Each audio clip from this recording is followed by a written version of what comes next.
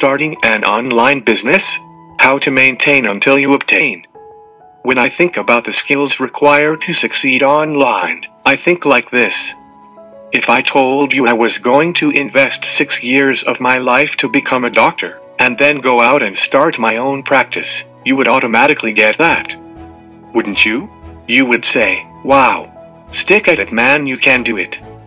It would probably be the same for accounting, law, engineering, and any other professional pursuit.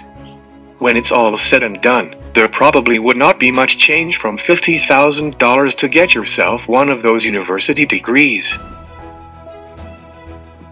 If you were to set sail and start a traditional lawnmower business, or maybe a dog grooming business, again there will not be much changed from $50,000, and that's before they turn a dollar.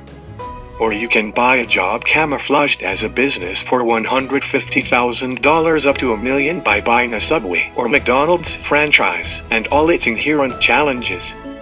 But if you told your family you were going to do a 2-year apprenticeship to learn the fundamentals of building a business online and invest $50,000 into online infrastructure so you could eventually double and triple your income down the track, what would they say?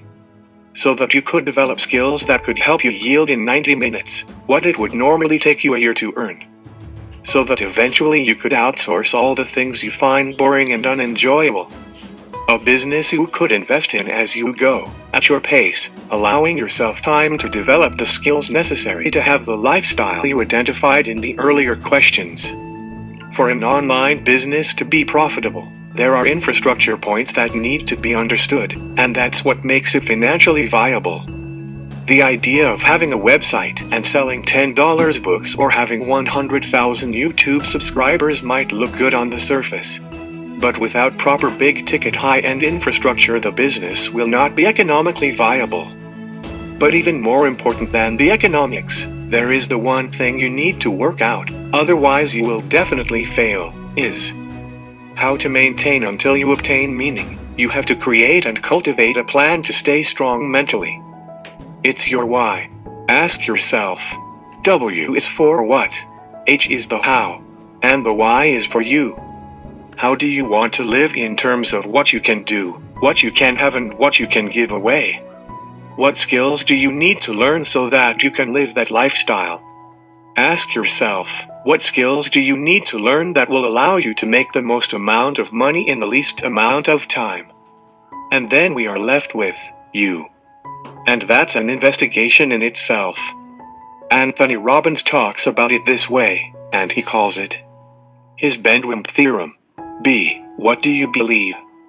E. How do you evaluate things? N. What are your needs? D. What are your dreams? W. What are your wounds? I. What are your interests? M. Who are your mentors? P. What are you proud of? The point here is that you need to have a system in place that can deal with these human sabotage issues. Starting an online business and making it successful will require you to have the balance right. A balance between economical online business design and you being able to handle things mentally.